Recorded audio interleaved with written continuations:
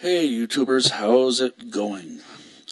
I wanted to shoot a video today. I see a number of people getting confused or not understanding quite something in shortwave and ham radio called gray line propagation. And I was hoping that I'd be able to help fill in some of the blanks for some of you. Gray line propagation, as you know, as the sun goes around the Earth, that's a joke. As we all know, the Earth goes around the sun.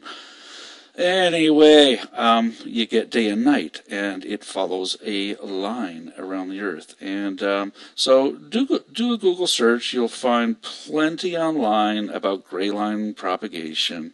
And here is, a great article, one of them that I found on it, explains what's going on with the ionosphere that causes gray line.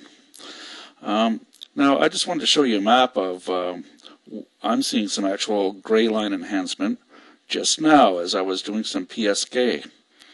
So here's a map from PSK Reporter. The bands are kind of crappy right now, actually, and so I worked one stateside station, but nothing beyond stateside. My location is right here, right at the Great Lakes, and so these are the stations that were picking up my signal in North America. One out in Europe, I was hoping for many more in Europe, and one down in Brazil. But look at this, here's one over in Japan. And then as soon as I saw that, I said, wow, that's on the gray line. Look, here is the gray line right here. It goes up and back down right to my location. And here's another one that's another DX. Brazil, it's right near the gray line. So this one and this one over here are gray line enhanced. This guy over here is not.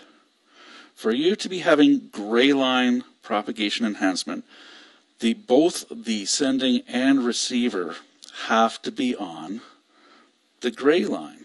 It's not going across the gray line, it's following the gray line. So in Japan right now, the sun is just about to come up, and here in the Great Lakes, the sun is going down. And so remember, this is also a straight line. Even though it's curved on this flat rendition of the map, if I had a globe to show you and a piece of string, this would be exactly a straight line, as is down to if I follow the gray line the other direction.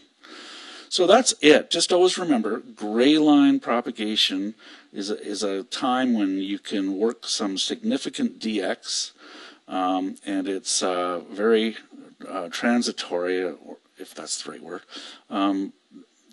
in that you can only do it while the sun is setting or rising, and then it's gone. And so it's a short period of time at both locations.